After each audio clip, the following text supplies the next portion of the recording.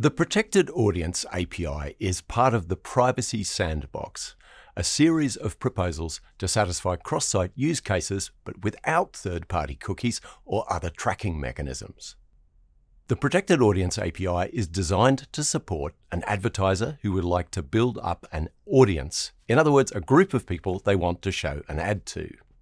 And later, the advertiser can target an ad to that audience as a whole without being able to learn the browsing habits of any individual's behavior in that audience. This audience data can be shared across sites in a privacy-preserving manner to run a remarketing ad campaign, allowing the advertiser to connect with a group of people who previously interacted with their website. Now, for example, imagine you're looking at running shoes in an online shoe store, but you don't make a purchase. And then at a later time, that advertiser may be interested in showing you an ad for those running shoes while you're visiting a different site. So why do we need the Protected Audience API? Well, understanding user interests can result in more relevant ads than simply choosing ads based on contextual data. And traditionally, ad platforms have learnt about user interests by tracking their behavior across sites.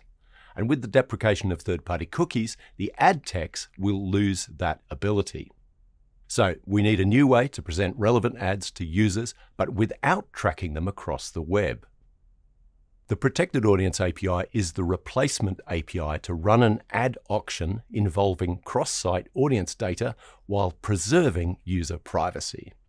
With the Protected Audience API, the user's browser, not the advertiser or ad tech platform, holds information about what the advertiser thinks a person is interested in. And when a user is visiting an advertiser site, the advertiser has the opportunity to add the user to an interest group. This audience data becomes stored on device and it becomes available in a secure execution environment to the advertisers only during an ad auction. At a later time, when the user visits a publisher site, a site that displays ads, the user's browser runs an ad auction where the buyer's and the seller's business logics are executed in a secure environment. In this secure environment, like a worklet running locally in the user's browser or a trusted execution environment, user data such as the interest group data is protected. The website the user is visiting and the third parties participating in an ad auction cannot learn about the user's ad interests. And this allows advertisers to show relevant ads while keeping your interests and browsing activity private. Now, in this example, the advertiser, the shoe store, doesn't learn what pages you're viewing, and the ad publisher, the news site, doesn't learn about your interest in running shoes. So, how exactly does the Protected Audience API actually work? Well, let's see an example from start to finish. Now, I'll show you some JavaScript here, but don't worry if you're not a coder, you should still be able to follow along. In this example, a user visits a page on a site that wants to advertise its products, like the online shoe store I mentioned before. And the advertiser site, or the ad tech it uses to participate in an ad auction on their behalf, such as a demand-side platform, asks the user's browser to join an ad interest group by calling, join ad interest group. And when adding a user to an interest group, the advertiser specifies the ad associated with the interest group and the location of the bidding logic to be executed when the ad auction runs later. The buyer can also add contextual data to the interest group, which becomes available when the buyer's bidding logic is executed in a secure environment. Later on, the user visits a site that displays ads, such as a news publisher, and the user's browser runs an auction to choose an ad. And the seller in this auction might be the site itself or a third party acting on its behalf, such as a supply-side ad platform. The buyers are third parties bidding for the site's ad inventory, the space where ads can be displayed, such as demand-side platforms acting on behalf of advertisers. The seller in this ad auction has two jobs: choose which buyers can participate and choose which bid is most desirable based on each bid's price and other metadata.